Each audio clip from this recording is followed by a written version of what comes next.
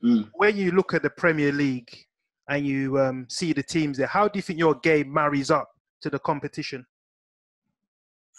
I think to play in that league, you have to be comfortable in whatever it is you're doing or whatever it is your asset is. So I pride myself in being able to run with the ball and control the ball, manipulate the ball. So that's something I think that I could take there and it will serve me well. So I don't know. It'll be interesting to see what it's like. I don't know how it is that I'm going to get there or when even, but God willing I get there and we'll see what it does.